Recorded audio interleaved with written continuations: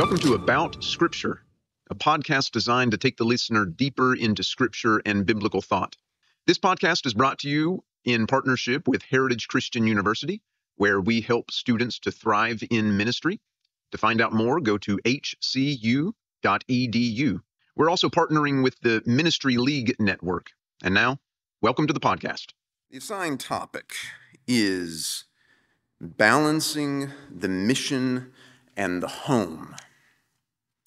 And I had already planned on saying, Travis, that had I been a better preacher, a better theologian, I would have figured out a way to talk about the 70 weeks of Daniel 9 in terms of balancing the home and the mission. I have no doubt that Augustine could have done such a thing and probably did, but this might not be the first time you have realized that I am no Augustine. So we abandon Daniel for the moment and head to other scriptures. I trust that this is not the first time you have heard a lesson on this topic, or at least that it will not be the last time. And so I have no need to tell you everything that might be said about this topic. I'm not going to give you a checklist. I had thought about giving a checklist of things to think about.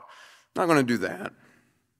Just maybe give you a way of thinking about balancing the mission and the home. Well, when we think about any biblical topic, certainly any biblical topic that we need to display in our lives, this one is, of course, very practical. How do we go about doing this? We want to think about what examples do we have in Scripture of doing this. And when we think about examples in Scripture for anything, we think of the perfect example, Jesus Christ our Lord. And we want to think to ourselves in the Gospels, how is it that Jesus balanced the mission and the home?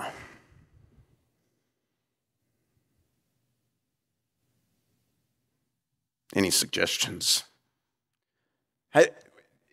When you think about Jesus, I mean, y'all have read the Gospels.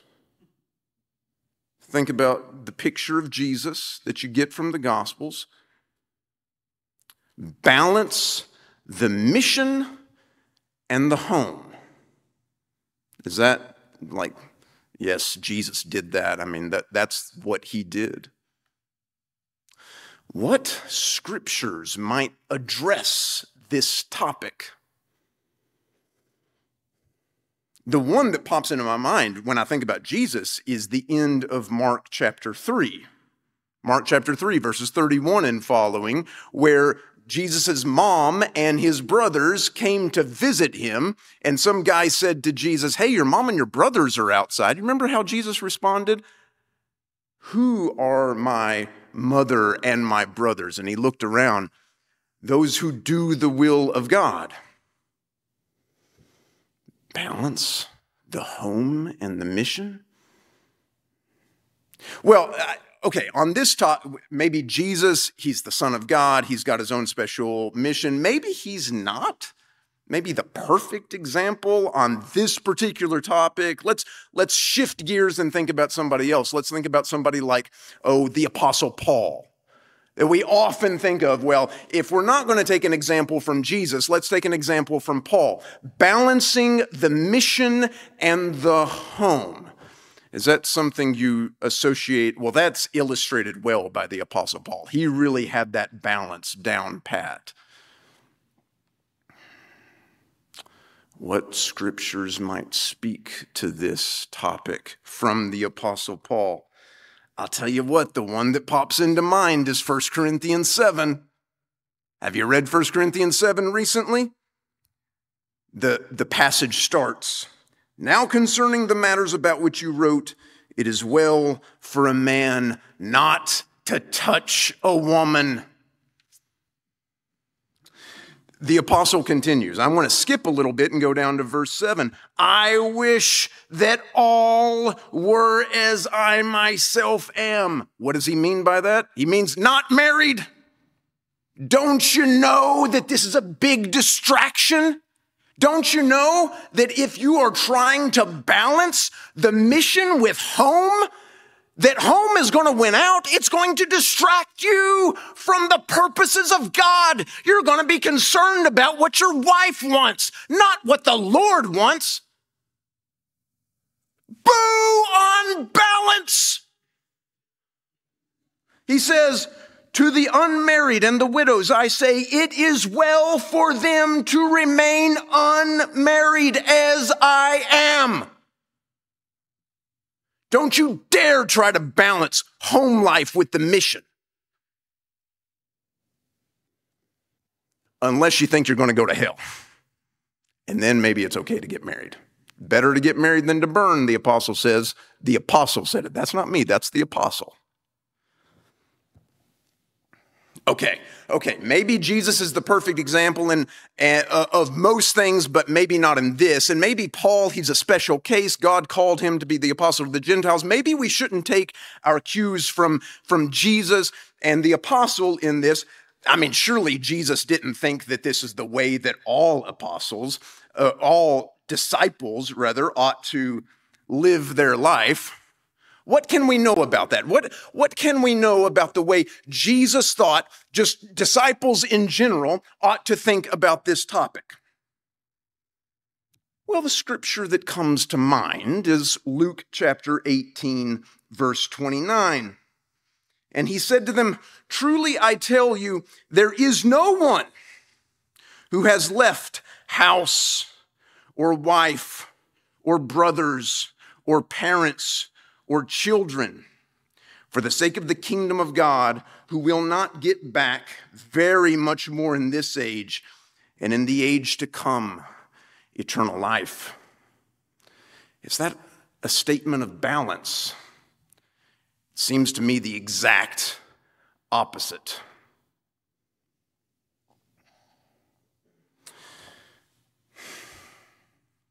What other scriptures might help us think through this?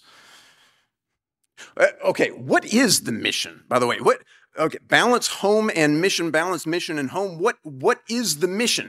If we were to ask somebody, maybe we ask Jesus, do we trust him on this? Do we trust Jesus to give us accurate information on this? What is the mission, Jesus? What ought we to be doing? What is the greatest commandment? Is there a great commandment that we ought to dedicate our lives to? That there are 613 of these things in the law. Is there one that sort of stands out, Jesus, that we ought to be thinking about more than any other? Is there one that ought to define our lives? Do you think Jesus would have an answer if we asked him that? Did you know that somebody did ask him that question one time? Somebody did ask him, and Jesus did have an answer to that. This is Matthew chapter 20, verses 34 through 40. Somebody did ask him, what is the greatest command? And the answer Jesus supplied is that passage that Josh read for us a little bit earlier from Deuteronomy chapter 6, verse 5. The answer is the greatest command. You ought to love the Lord your God with all your heart, with all your soul. Look, different gospels have it different ways. I forget what words are included in the version in Matthew. In Deuteronomy, it's just heart, soul, and might. Mind is also thrown in there in the gospel sometimes. But look, the point is, everything that you are. There is not an element of your being that you can leave out of this instruction. The great command is, the one that ought to sort of define your life is, love God with your entire being. If you want a number two, Jesus is ready for that. He is ready to give you a number two, and that is love your neighbor as yourself. How much balance do we see here? There's not any. It is, in fact, completely and utterly imbalanced. There is no balance between the mission and home. Not if we take Deuteronomy 6, verses 4 and 5, as our mission, as what we have to do in this world. Love God with everything that we are. And as the apostle reminds us in 1 Corinthians 7, marriage is often a detriment to that purpose. Have you seen it? I've seen it. I know the apostle saw it. That not just marriage, home life, but marriage is a big part of that, is often a detriment to having your mind focused on loving God with everything, not just your mind, right? Your might, your soul, everything about you, your heart, focused on loving God. The apostle knew what he was talking about. It is often a detriment to that. It is a distraction.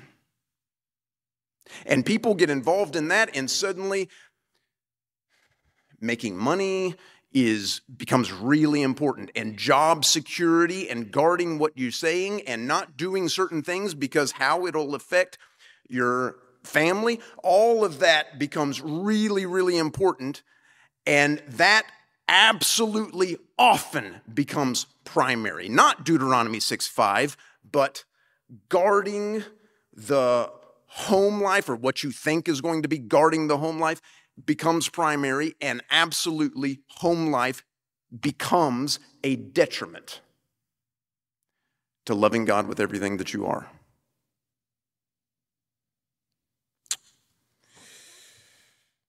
So,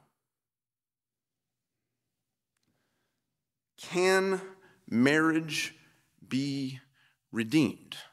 Is it okay to get married, do you think?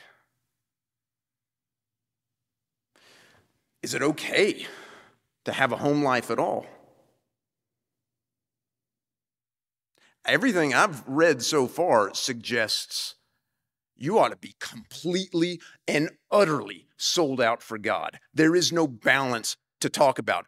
Balance is for people pretending to be Christians, not for people who actually want to follow Jesus.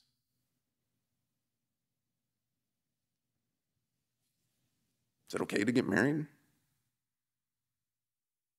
Well, let me admit that 1 Corinthians 7 is actually not the only passage in the Bible that talks about marriage. It's not the only passage in the New Testament, and I would even say it's not the only passage from the Apostle Paul that talks about marriage.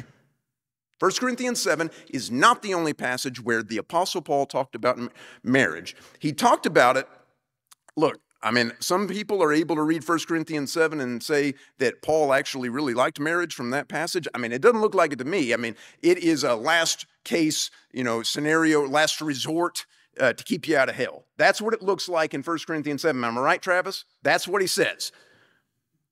But it's not the only passage where he talked about marriage. There's another one that's maybe the passage you think of if you think about marriage, Ephesians chapter 5. So let me just reflect on this for a second. Ephesians 5. Wives, it says, this is verse 22. Wives, be subject to your husbands as you are to the Lord. For the husband is the head of the wife, just as Christ is the head of the church, the body of which he is the Savior.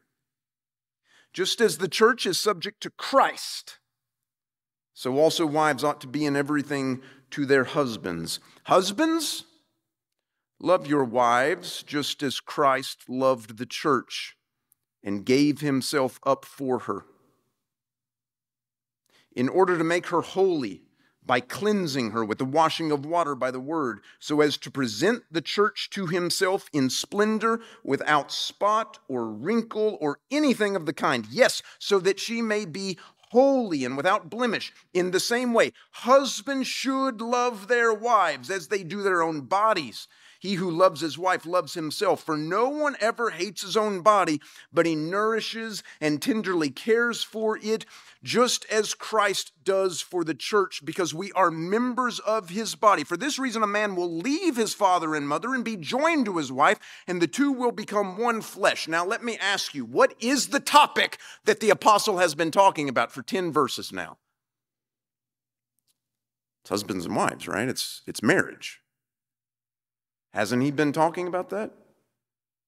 Sounded like it. Verse 32. This is a great mystery, but I am talking about Christ and the church, the apostle says. Sounded like he was talking about marriage. Sounded like he was talking about a man and a woman and how husbands should treat wives and wives should treat husbands. But he thinks he's been talking about Christ and the church. Husbands, love your wives as Christ loved the church and gave himself for it. Wives, be subject to your husbands as the church is to Christ. It sounds like what Paul is saying is that a marriage is an opportunity, a unique opportunity. Let's call it home life, is a unique opportunity to model in this world the relationship that Christ has with the church. In fact, I would say it is an opportunity to model that in this world that you don't get any other way.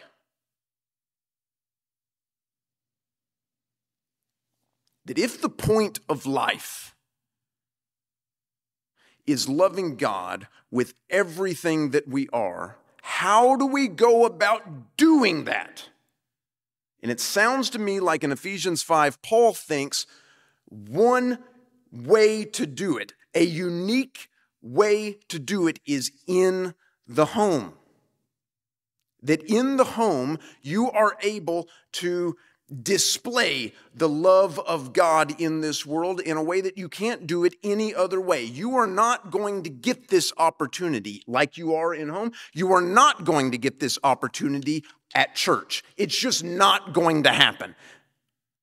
And the way you can display the love of God in your home, you are not going to get this opportunity when you go to India or when you go to the Philippines or you go to Montana or wherever you are going to go. You are not going to get this opportunity. This opportunity is unique to the home. It's not about balance. There is no balance. You're not trying to balance home with the mission. Home is the mission.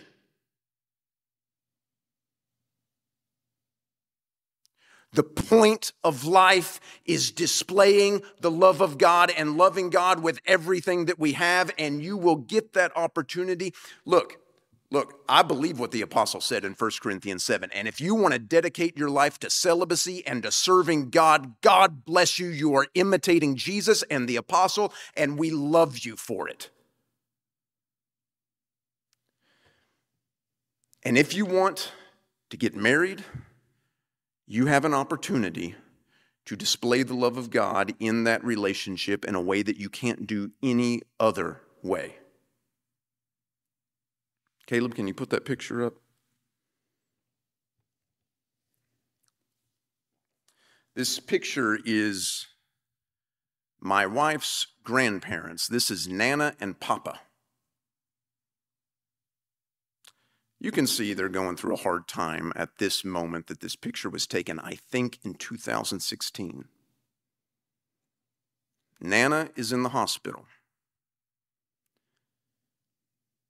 Papa is by her side. I forget how long they were married at this point. I was privileged to do both of their funerals.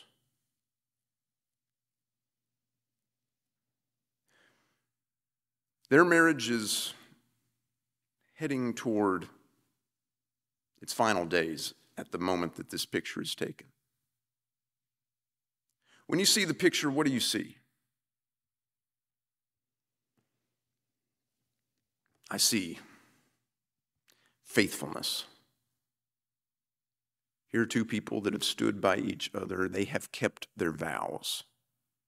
They vowed some 50 years earlier, 60 years earlier maybe, I forget how long, that they would stay true to one another in sickness and in health, in, I forget all the things, rich and poor, and all of that, good times and bad. And they were faithful to that. And this moment, when he's reaching out his hand and she's taking it, that's faithfulness that we're seeing. When I look at this picture, I see longing. He is longing for her, and she is reciprocating that longing. He just wants her to feel good. He wants to be with her.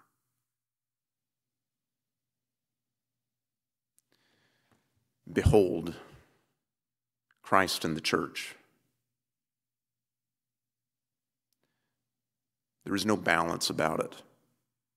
There is no way to balance it. Our lives, if we are disciples of Christ, if we follow him in his example, if we do what he says, he's pretty clear about it. There can be no such thing as a balance. Everything that we are is given to God. And that includes our home. Thank you for your attention.